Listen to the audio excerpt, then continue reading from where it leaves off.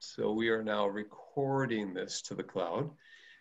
Really am thankful to Paul for coming in as the last event, official event, because students have turned in their assignments. I am almost done grading the thought papers, and maybe tonight sending them back to people. It'll probably be 3 in the morning if I do get through them. I'm getting close between the 231 students. It's a lot of papers to read on that. But I will say that when Paul presents, people can ask questions, and the one who asks Paul will select the one who asks the hardest question or the best question. You'll get the World is Open book. I will send to you the next time we can send mail. So ask a good question, you'll get a book. Paul Kim is an assistant dean and chief technology officer at Stanford. I should stop right there. But we've often been described as twin sons of different mothers. At least that's my description. Paul will probably counter that, but I like that. he's, you know, kind of a crossover person. And same with Tom Reeves, is a crossover person. Same with Chris Devers, who's with us here. All three of us are kind of these crossover into ed psych, as well as educational technology and evaluation.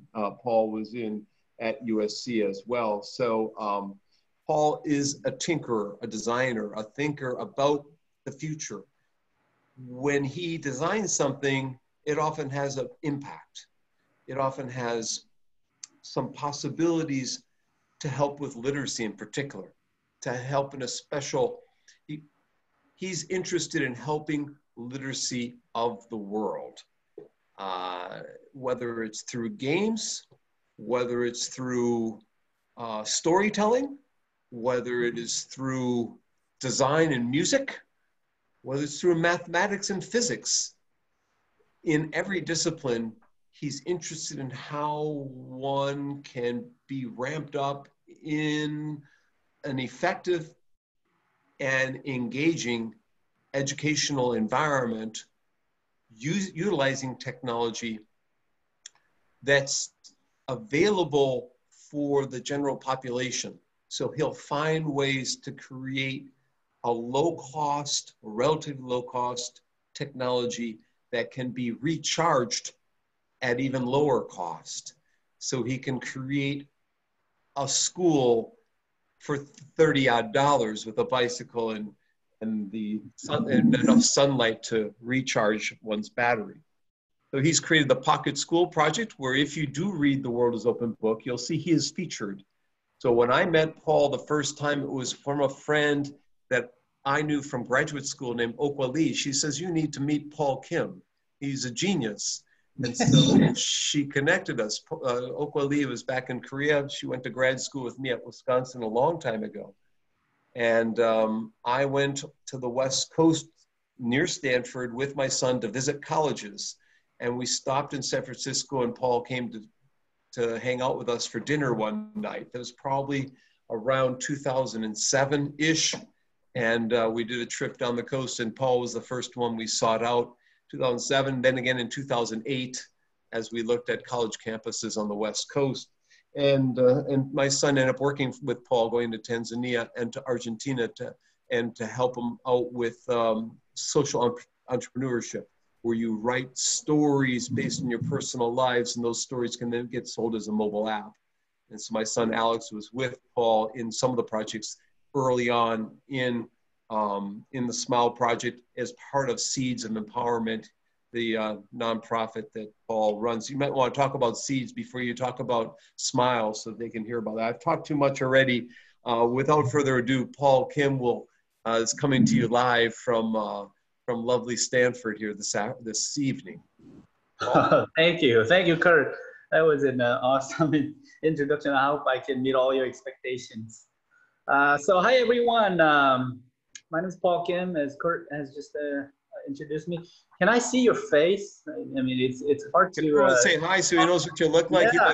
Can I see everybody's face? Is it possible? Yeah, awesome. Hello. Yeah. At Stanford, actually, we ask students to actually turn on the videos to read their sort of, gestures and see if they're sleeping or not. And my students don't sleep. I know. They're different, right? So, Those and Stanford also, students are slackers. They're all I lazy. know that's why. That's why. So that's why we hired the digital assistants. So basically, PhD students mostly who are highly competent in digital, skills. So we match them up with each faculty member to be a tech TA in every single class, unless the faculty opts out. So we do a few things at Stanford to make sure that the students are engaged. They are getting the best learning experience with all kinds of tools that we put on the table for them. So that's why we ask everyone to turn on the videos to kind of have a sort of a exchange of gestures, and that way it's much easier to read and how people are reacting to you. So I've Paul, been can at I just Stanford. interrupt for a second? Sure. Tehran, are you in the School of Ed? You're not allowed to be in the School of Ed. Is that the background? Yeah, it's virtual background. Okay. Just making sure, if you illegally snuck in there now. Okay, sorry, Paul. Not a problem. So the same thing at Stanford. We don't have any students on campus right now. Everybody's using Zoom and various other tools to get connected. So things are going okay. I haven't heard big complaints or anything as of today. So we'll see how things go. I've been at Stanford for the last about, now it's 19 years and it's going 20 years. Time flies. And then for many years, I've been traveling around the world with our students and as well as other students from different universities around the world to go implement various types of technology projects that are designed to help kids with the literacy, numeracy, entrepreneurship, and various other topics. So I have a few projects that I have implemented, and in order to work with the students from other universities, I had to set up a nonprofit organization called the Seeds of Empowerment. That way I can raise funds and I can invite students from different parts of the world to join me in my projects. And oftentimes we go visit different communities around the world, Middle East, Latin America, Southeast Asia, Africa, and different parts of the world. And we have tested various projects, and then we ended up publishing some papers, although we still have many papers unpublished to work on. So a few projects that I would love to mention. One is SMILE, Stanford Mobile Inquiry-Based Learning Environment. That's a inquiry-based learning model, and the website for that is smile.stanford.edu. And by the way, if you're interested in joining me in my Seeds of Empowerment, the NGO work, you can go to seedsofempowerment.org. It's a 501c3 organization, and we have volunteer network around the world who are providing workshops and then translating and designing curriculum for children around the world. And also I have two other projects. One is the 1001 Story Project, which is to collect stories from children around the world, remote areas, and we publish books based on their stories. And then we give those books back to the children who came up with the stories. And then we publish them and we translate them. And then we provide our stories to an NGO called the World Reader, which reaches about 6 million children around the world. So whoever— Was that NGO? We missed that. Was it the World Reader? World Reader. World Reader. Yeah, that was started by someone who was at Amazon with the Kindle, I think. They started the World Reader project. Yeah, I believe so. So it's good that you're part of that. Okay, great. Yeah, so we distribute our stories through them. And we're very happy to reach out so many children around the world. The stories reflect the real conditions and challenges that many children are experiencing in remote communities around the world. And so one example is that we collect stories from Palestine or Tanzania or Colombia, but the example from Colombia is basically the stories that reflect the life of the children who are living in the border town of Colombia, bordering with Venezuela, and then there are indigenous children. And so when we publish the storybooks, it has the Spanish, Wayu Naiki, which is the indigenous language, and English. So we make them proud. We want to let the world know that those children there in Colombia exist, and then they have creative stories to tell. And this is to help children around the world to raise the global awareness. And we partner with the schools here in the US and Korea and developed countries as well. So students in the developed countries help edit the stories, illustrate the stories as well. So they take a part in contributing to this work. So another project is called Halo. It's a STEM education program, and basically the program is to enhance our curriculum set by adding STEM, and then it integrates not only SMILE into it, but it integrates AI and other STEM subjects as well. So those are the kind of projects that I'm working on. And I'd like to give you a little bit of an overview of what I mean by SMILE, because that's one of the main flagship projects that I'm working on. Can everyone see this? Can you see it? Okay. Yes, yes. So maybe I can start the slideshow from here, from the current page. Okay. So SMILE, as I mentioned earlier, it's an inquiry-based learning environment. We ask students to create their own questions.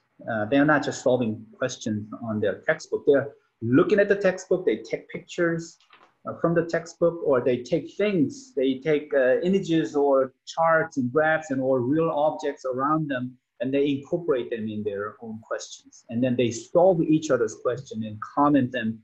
And that's how they learn, by sharing their questions. So this picture is from India, where this children in a place called Nello, it's near Chennai, they make questions with the diagrams from their science textbook. And then when I ask them, hey, why did you create this question? They say, this question, we think it is important, but it's missing in the textbook.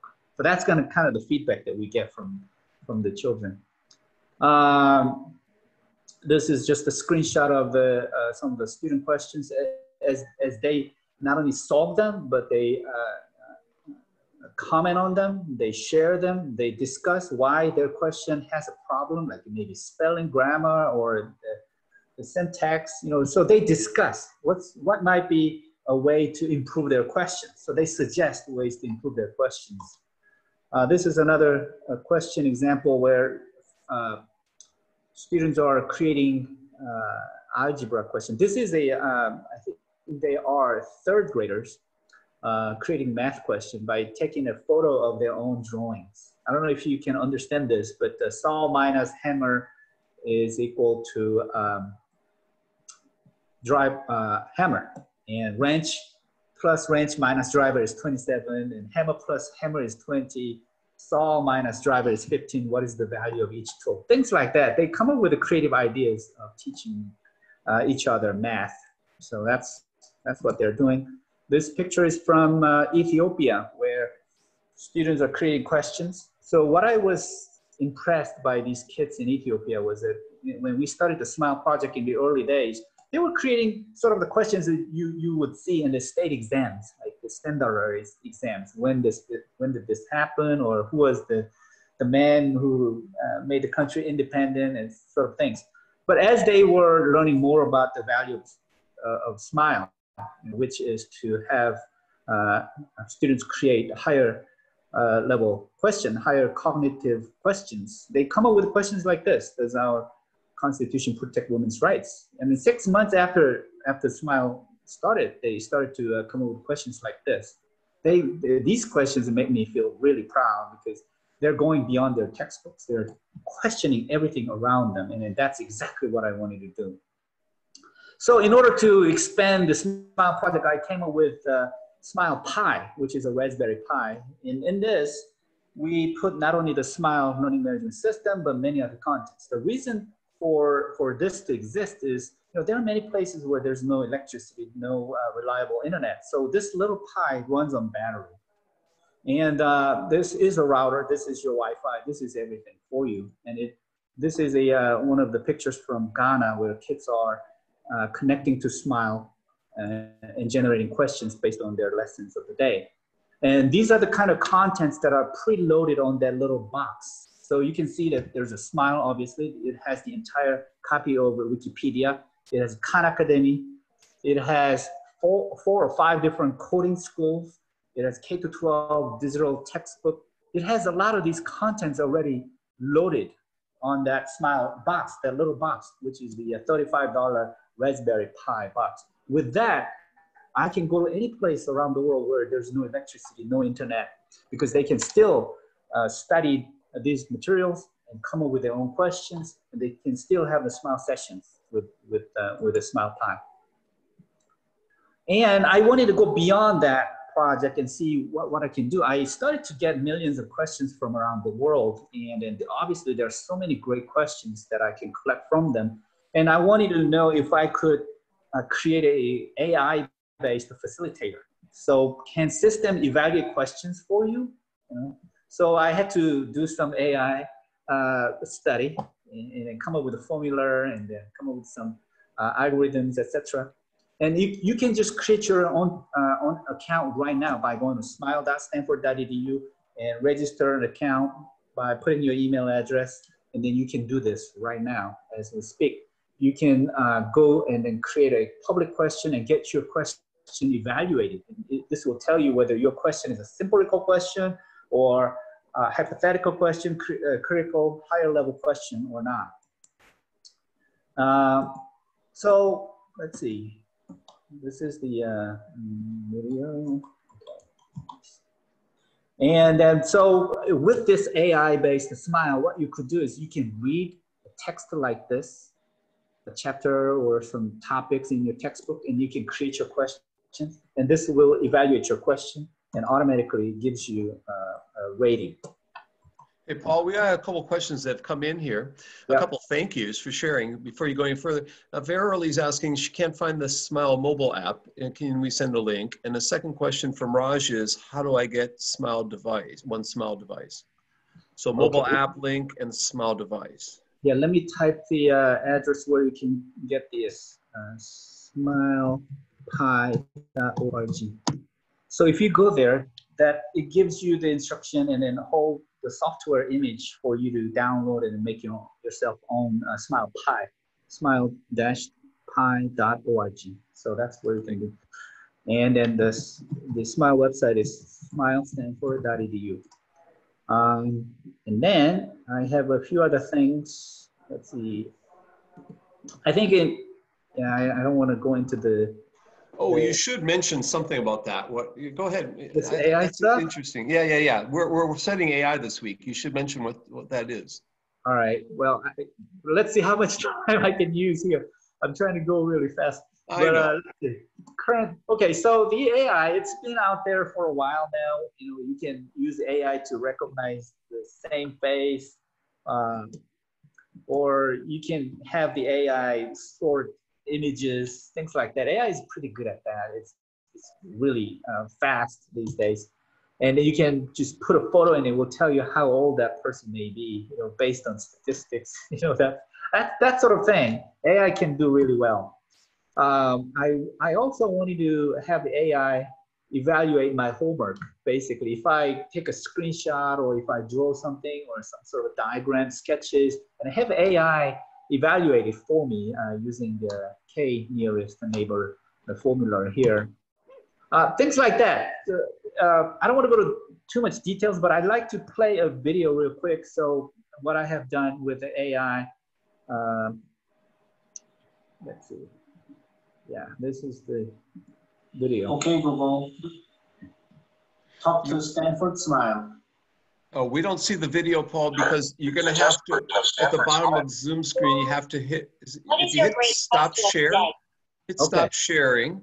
And then when you go to share, at the bottom of the screen, it will say to operationalize video and sound. You have to click two buttons. So when you share at the bottom of the screen, it's a tricky thing. I need to, pick a different, now you can see it, right? Yep. Yeah, so as I explained to you a little earlier, imaging, image determination, and that, or text analysis, these things become available now, but I wanted to go beyond that because eventually what I want to put in that little Raspberry Pi is a talking assistant, which can interact with your child by evaluating your child's questions, by giving conversational opportunities for your child to engage in conversations. And this little assistant will remember everything your child says and then be able to give you feedback. So this work is still ongoing. And then the video that I'm showing you is, it's quite sort of, it's outdated now, but this kind of gives you an idea where I'm going. Okay, Google. Talk to Stanford Smile. Sure. Here's the test version of Stanford Smile. What is your great question of today?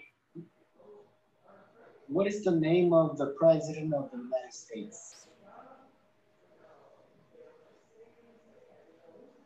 I knew you would ask such question.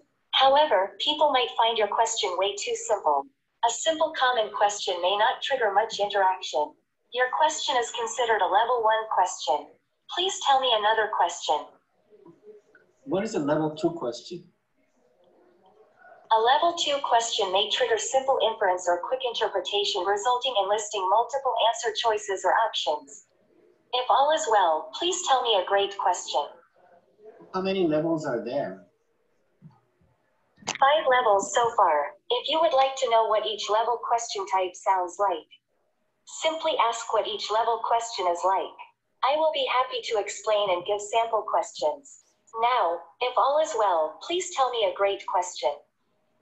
What is a great question? Let me give you a sample question that cannot be answered by simple recall. What would happen to Earth if infrared light is removed from the full spectrum of light from sun? If all is well, please share your great question. How is infrared light different from ultraviolet light?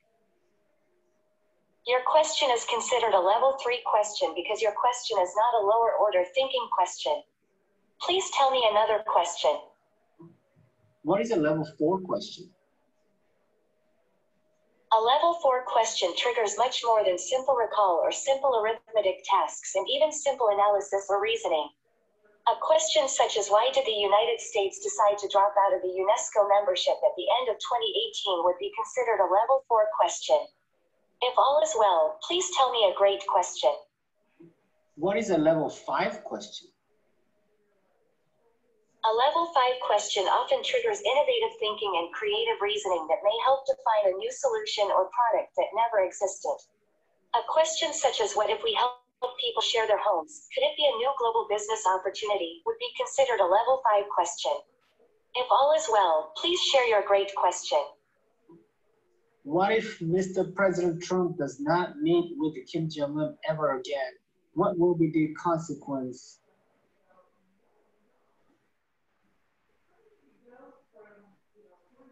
You know what? Your question is a much higher order thinking question. Therefore, your question is considered a level 5 question. Now please tell me another question. Why is it important to keep coming up with innovative questions? Helen Keller said that a well-educated mind will always have more questions than answers. Stanford Smile is to help all learners to learn and grow with critical and creative questions. Therefore, ask a question to learn, change, and innovate. Please share your great question today. How do you evaluate my questions? So you get the idea. This, as you can see, this video was created in 2018. I'm overdue with another video with the latest features of a smile backed by AI. But today, right now, you can just go to Smile, and then you can use the very, very basic features of a smile. So if we have time, we could test this in real time. Do you guys want to do that? Do you want to create a quick account here and then come to a group and then exchange some questions? Do we have time for that or no? I think we have time for that. I think people came for that, right? You want to try it out, don't you? So Barbara says yes. Go to smile.stanford.edu and register yourself an account real fast, and then log in to Smile. And while they're doing that, maybe we can ask Kartik's questions. So the website to go to is smile.stanford.edu? That's correct. Okay. So Paul, while they're doing that, Charang asks, can students see each other's answers and comment on each other? Yes. Okay. And Kartik asks a lot of things. Does Smile also provide answers to millions of questions, or does it just generate a database of questions? It does not generate questions. It collects questions and the results, the answers that students have provided. I can give answers to many of their questions by summarizing the results from Google search. So giving answers to questions is not a big deal. What we're trying to pursue is helping students develop their critical questioning skills. So that's why we are asking them to generate lots of questions about many different topics. And then with their questions, if they are level 5 questions, they are really useful questions for many things. For example, if they come up with a level 5 science questions or technology questions, engineering questions, sometimes they are patentable ideas. Their big critical questions turns into patent ideas. We don't really appreciate them making a lot of level 1 questions, simple recall questions, because that's not really triggering critical thinking, higher order thinking. But if we are helping them create critical thinking, hypothetical questions, creative questions, we believe that that obviously that's a high level, high cognitive learning, and we can utilize many of their questions in design thinking or constructing a whole new product and changing societies. There's so many valuable things that we can get from higher order thinking questions. That's why we're collecting lots of questions from students around the world. So Kartik's asking, my assumption is that students would need answers too.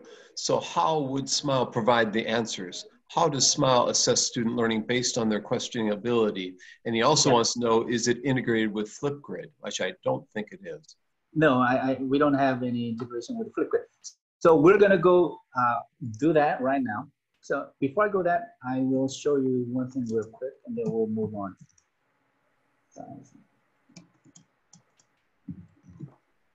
Okay, so here's an example of a Smile session, 1,000 Hills. So students are reading this book together. So I have invited students from different parts of the world.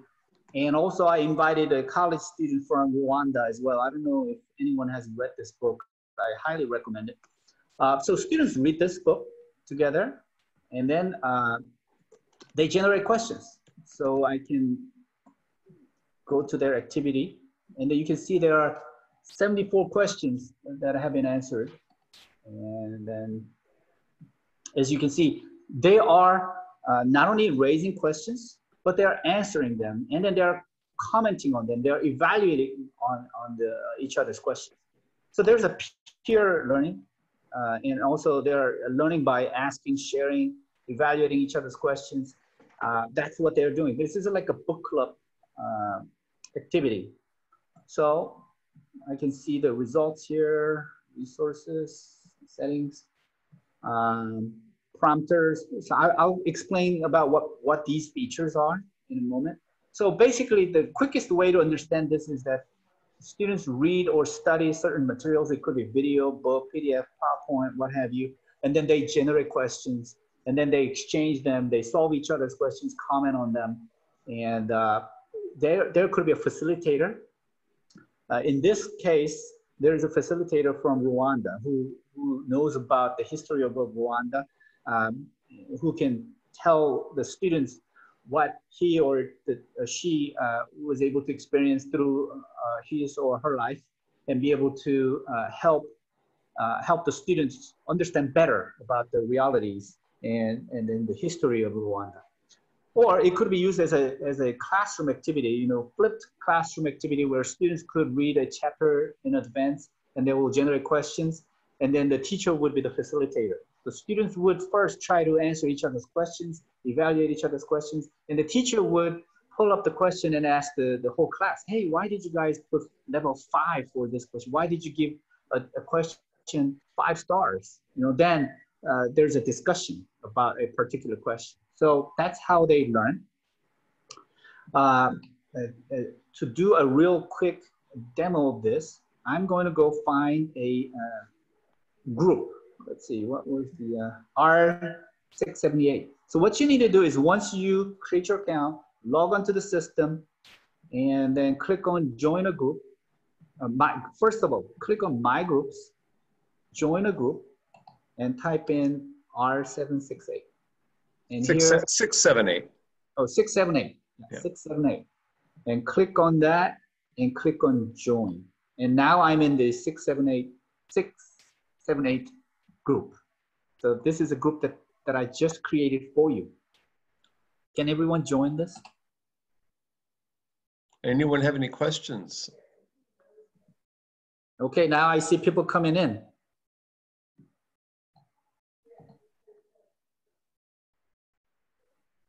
Okay. And then I'd like you to create some questions about, what's the lesson that we learned from this the age of COVID-19. So what I'm gonna do is go in here. Okay. By the way, do you have any difficulty joining this? I see more people coming in. I'm gonna log in as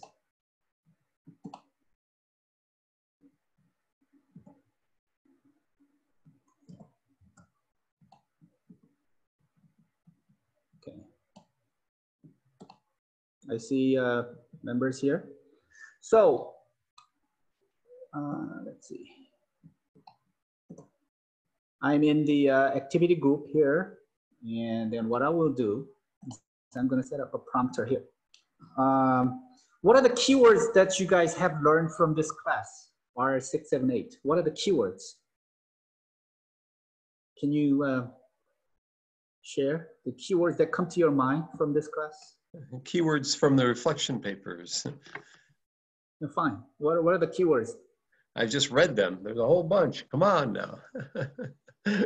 Chris, make something up. Mobile learning. Mobile learning? Mobile learning. We had your articles last week in mobile learning, or 2 weeks ago. World is open. World is closed, man. Conceptual words, principal words. Learning 2.0, Web 2.0. Okay, web. What else? Participatory Collaboration. Collaboration. What was that? Collaboration. Collaboration. Okay. All right. Immersive worlds. Immersive world. Remote. All right. Global. OER. OER. Or just open education. Open. Okay, so I'm just typing some random keywords here as I'm hearing some of them, and I'm gonna say 2 keywords at a time. So this is an activity. Okay, so when you try to create a question here, by clicking create a question, this is going to pick 2 keywords from the list that I just made. And you have to create a question using these 2 keywords. So can everyone try to create a question? You will get 2 random keywords from the list that I just created, and you have to generate a question incorporating those 2 keywords. So I'm going to try that as well here. So those who are in here, please click on that button, create a new question, and whatever the random keywords that come up to you, please generate a question based on your learning. If you can generate a question with the key theme of the age of COVID-19, that would be great. So what are the lessons that we are learning about online education in this crisis.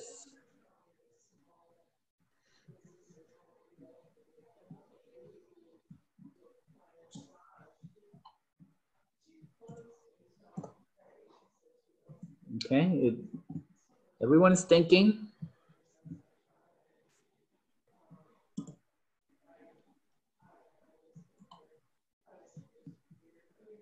Type in your question when you're ready.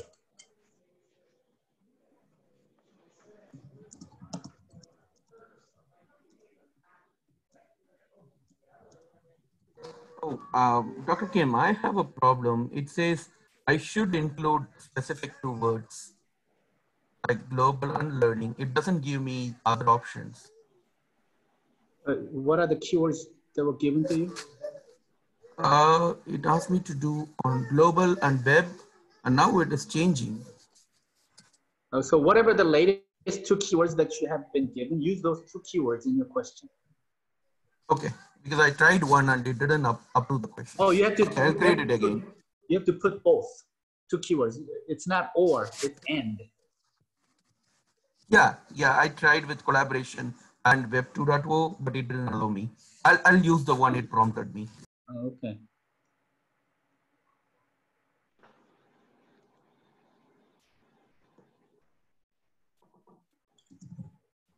So Verily is asking, I'm still unable to join the group. Does not work. Does Smile provide support for math symbols, etc.? Symbols, no. I don't know what kind of symbols. Maybe I should try them. So here, example, the two keywords that I got was global and learning. How is the global online learning change? So if I just put education, it will not accept it. I have to type specifically online learning, global and learning. And then it will take my question. Okay, so I see a whole bunch of questions here. Let's evaluate each other's questions and comment on them. So I'm going to start to do that here. How to measure motivation in mobile learning. How do you measure motivation? I'll give it 4 stars. I'm just going to go give stars for now. Will students have more motivation to engage in mobile education technologies because of the pandemic? Yeah, of course. How can we promote students' motivation in online learning in the age of COVID? Yeah. So this is a way, if this was a science class, you would put a lot of keywords like gravity or force or mass, you know, all those keywords, and just see how students are generating questions correctly, incorporating those keywords. And by having discussion around the questions, you get to know if students are having a sort of expected right understanding of the keywords or not. And when I do these sessions with many students around the world, I see sometimes that students are having difficulty understanding some concepts. So data for me, the research data for me is the question, basically. You know, I collect millions of questions, and by looking at the question, I know exactly where they stand in terms of their cognitive level, whether they are simply creating simple recall questions or high order thinking questions by looking at all those questions. You can now help take a COVID-19. Yeah, these are very interesting questions. So I'm not going to go through all of these, but you get the idea. I just wanted to show you what the SMILE learning model is. So, and then also how you could take this project to communities that you are in or any places that you want to go to. And so let me see if I can share. So why don't, Paul, why don't we open it up for questions from the group for the next 5 or 10 minutes to see how long people can stay. Did you have other things to show us before we do that? So basically I will end with this, Smile Pie, as I explained to you, the Smile Pie. If you can click on launch demo And then you can actually start using this. This is the exact replica of the Smile Pi, which has all these contents already preloaded onto that little Raspberry Pi, which is $35. It has the Smile Learning Management System. And this is how students are learning with our partner schools. We have about 1 million students who are using Smile in everyday's class as they are taking classes in each and every subject. Some of them are showing a lot of higher order thinking questions. Some of them are not. It depends on how well versed they are with the inquiry-based learning.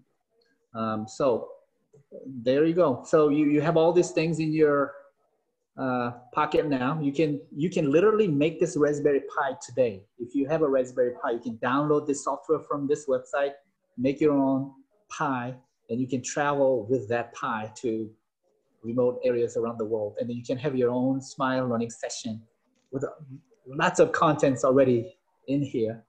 And you can do the inquiry-based learning. So that's about Smile, and I'll take your questions. Before we go to student questions, last year you showed something or mentioned, can this work in Google Home or Alexa or things like that? Yes, you can use your mobile phone, and then you can just simply install Google Assistant, and then you can say, okay, Google, talk to Stanford Smile.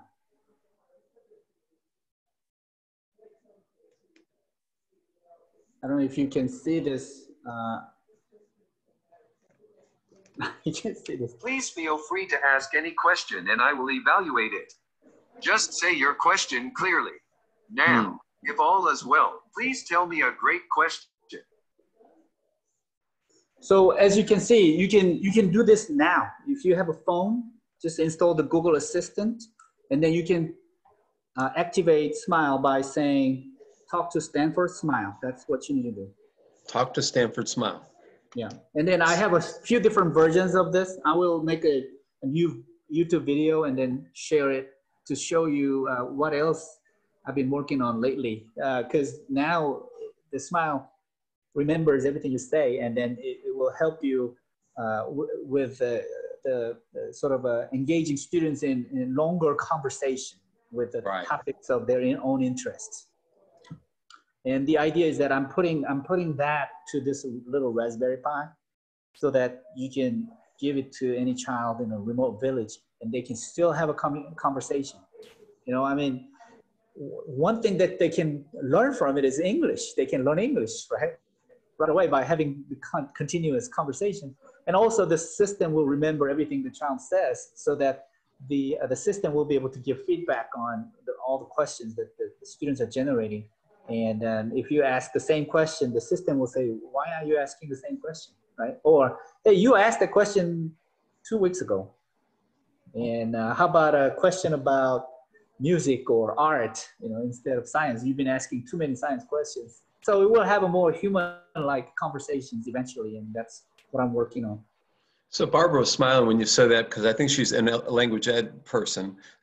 So she caught that notion of teaching English, right, Barbara? Yes. Thank you, Dr. Bonk. Dr. Kim, thank you for sharing all of this with us.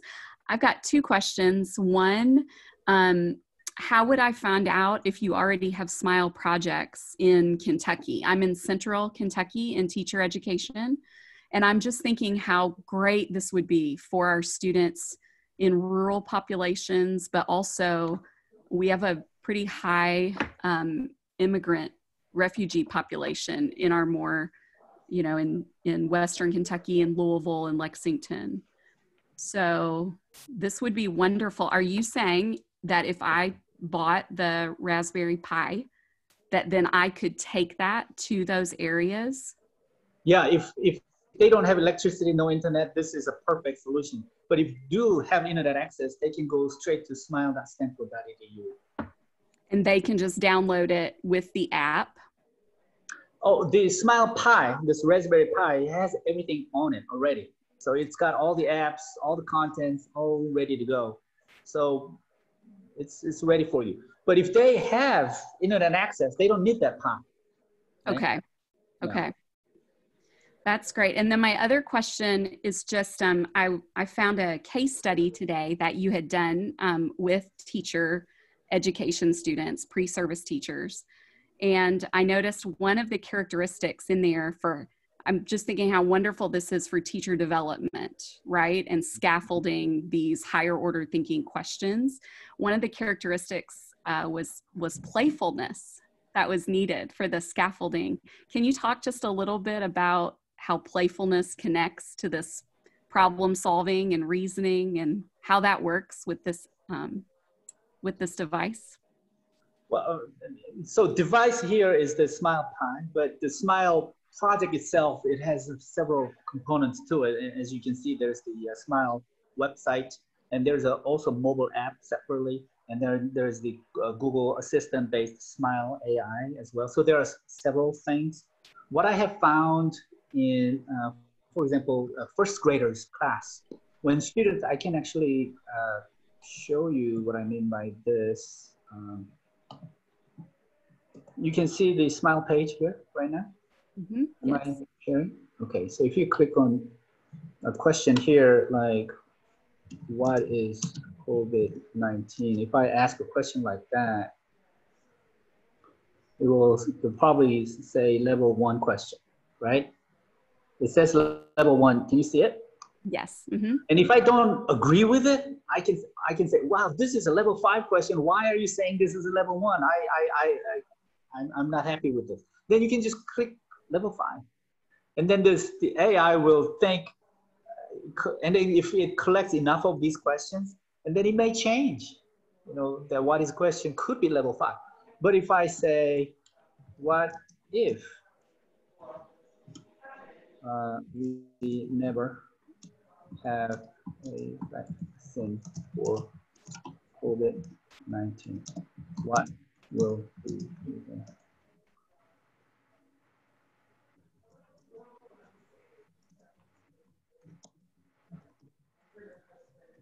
So what if we never have a vaccine? All right, so let's ask that question.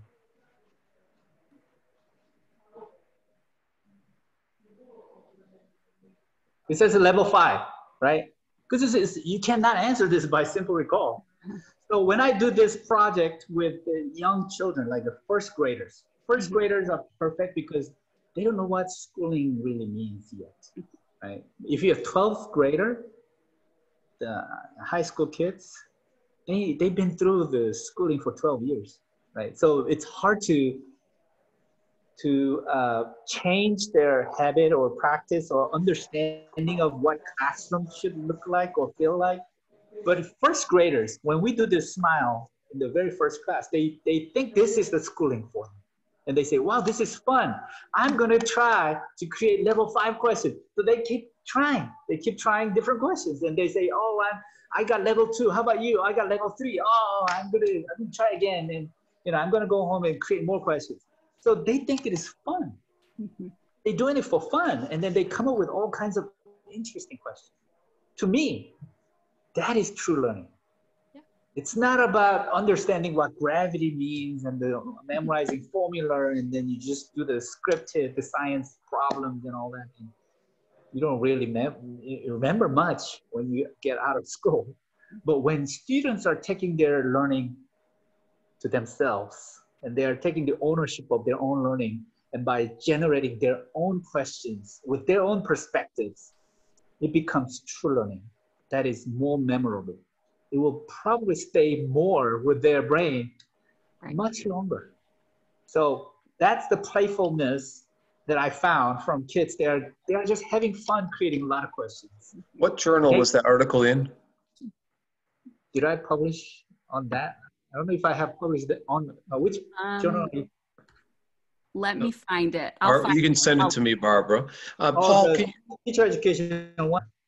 Yeah, Teacher Ed 1. Yeah, okay, got it. Yeah, What teachers? Were you working at Stanford teachers or somewhere else? I think, Barbara, you're referring to the study that was done in New York. I think. I could be wrong. I don't know which paper. Paul, can you take the sharing off so we can see all the students in here? And then Charan, you want to ask your question first? We have a whole bunch of questions, but Charan? Oh, yeah.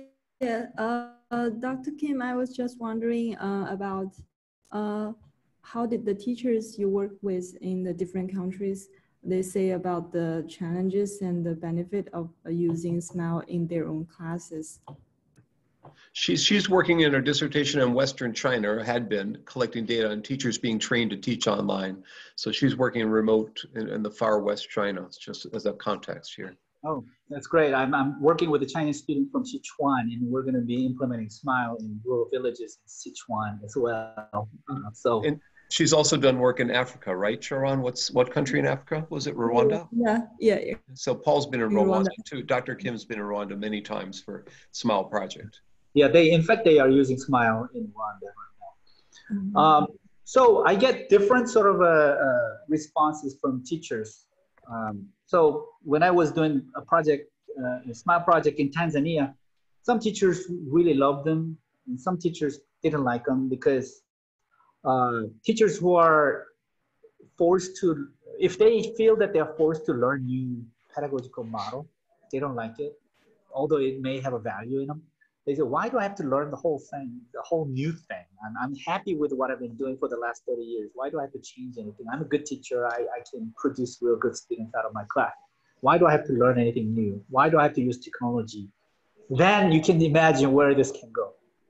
Whereas there are a group of teachers who are always motivated to learn new things. They like to try. They love it. And they love the fact that the students take their learning into their own, so that they are generating their own questions, they're discussing them. They get heated discussions about why the question is not worthy of a level 5 or so. They discuss a lot about the question of their own and peers as well. So you meet different kind of responses from different teachers.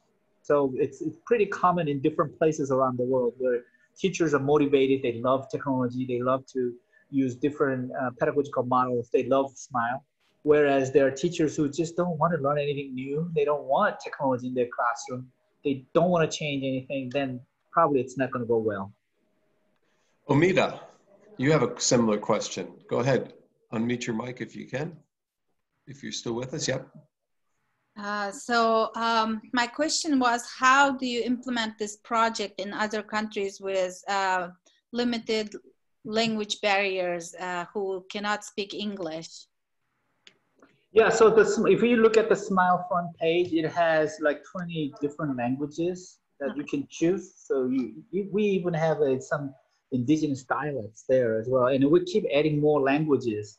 But Spanish, I mean, you can just type Colombia and then you will see questions from Colombia. If you type Mexico, then you will see a lot of questions from Mexico as well. So language is less of a concern, but the challenge is how well will they receive this new pedagogical model into their classroom, and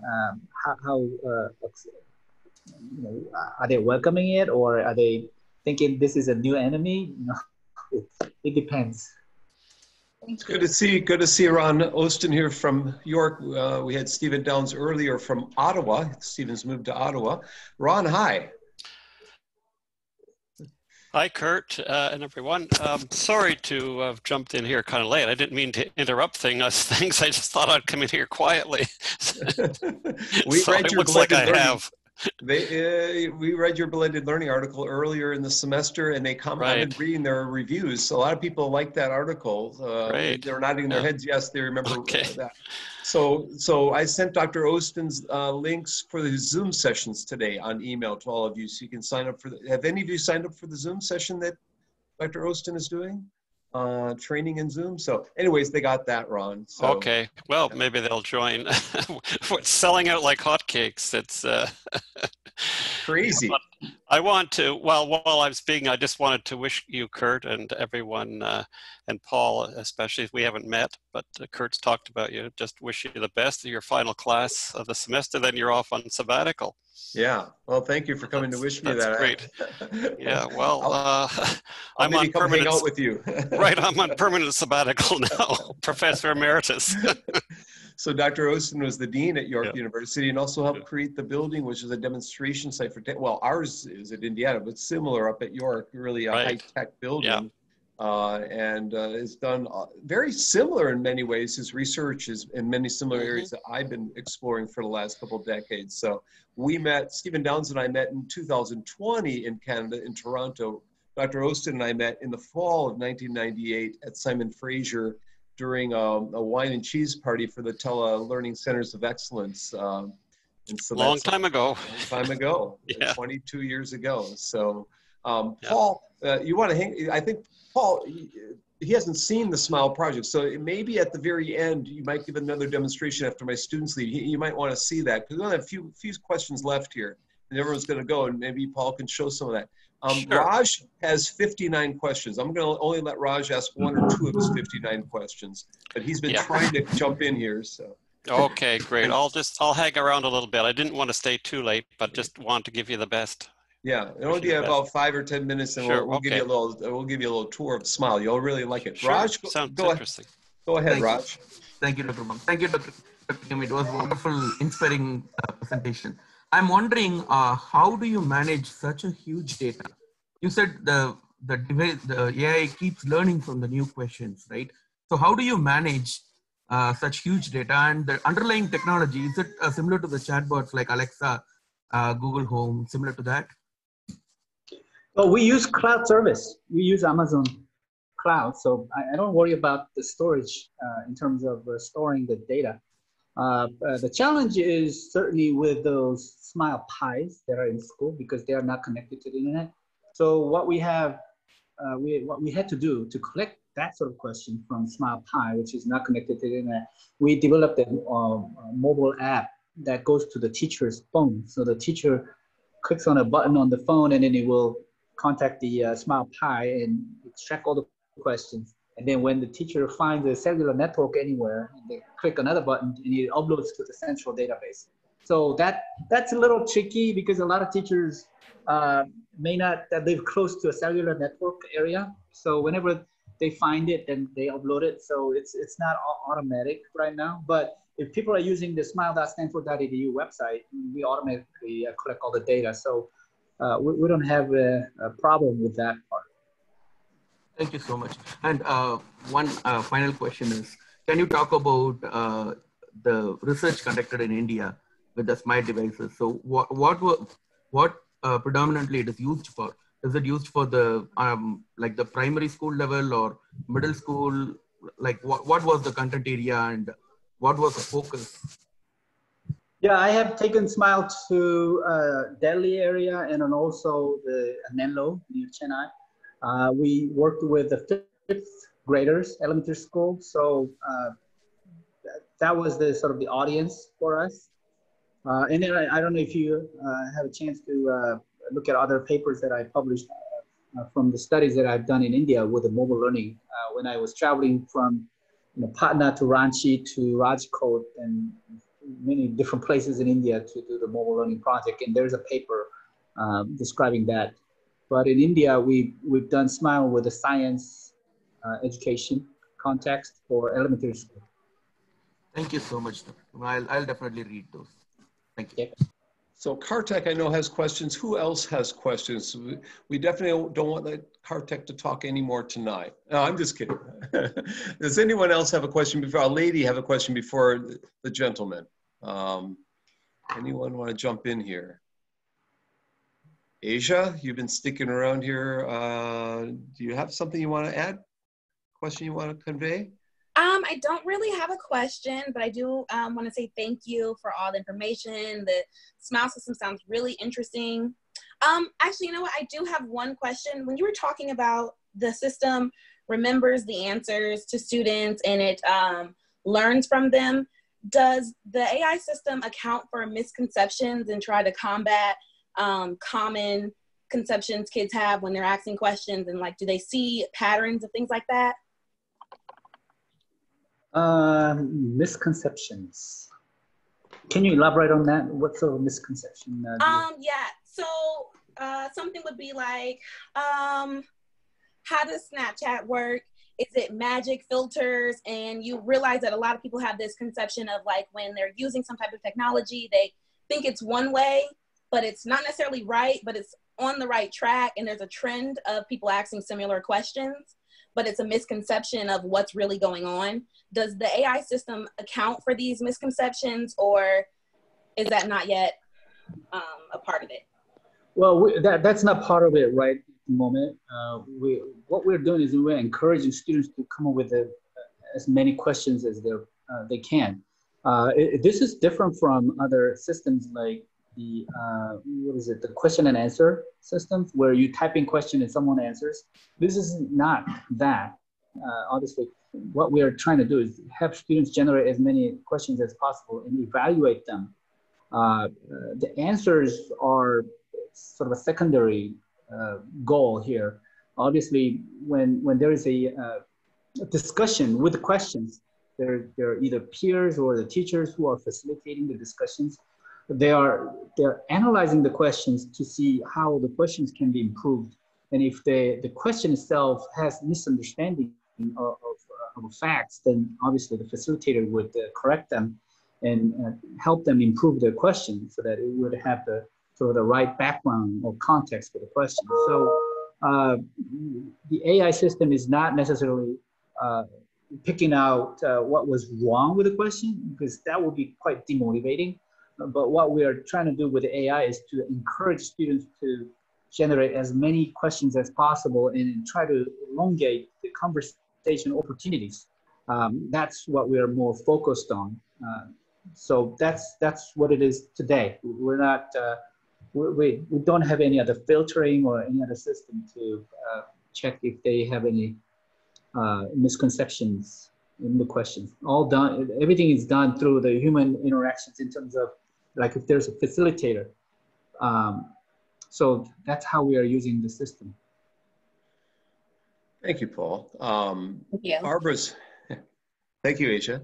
Barbara's sent me the paper. That paper was written with Elizabeth Park. She's a friend of mine too, from Chaminade in Hawaii, that paper of yours. So that's the one yeah, I know Elizabeth Park too, small world. I know Tron visited you in Stanford, and she's here from Fresno State. Tron, do you want to jump in for one thing before we go to Kartek's question? Tron, if you, yeah. Hi, yes, thank you. Yeah, thank you for inviting me, and it's really great to hear Paul today because, yeah, so I'll share this with my colleague. I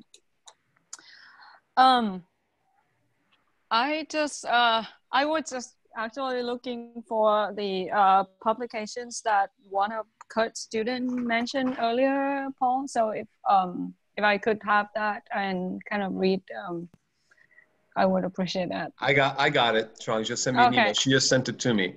So Tron's at Fresno State in charge of the learning center there, right? Mm-hmm. In the College of Ed. So and she studied MOOCs for her dissertation. So you know, small world and all this. And visited Paul. How long ago did you visit him? January. In January, 2 months ago. Yeah. So everyone's connected somehow. Everyone's connected in here. Yes. Yeah. So I want to make sure we're not missing anybody. Did Jing or Gafei or Yaxin have a question?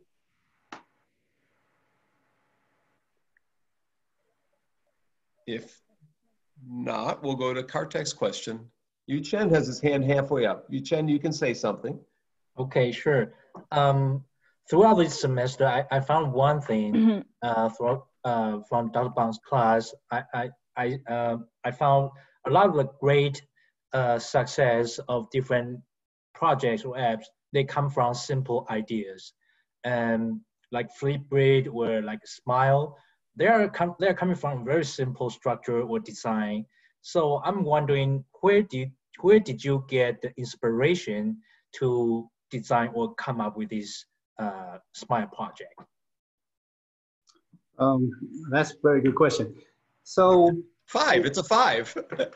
That's a level 5 question. Yes.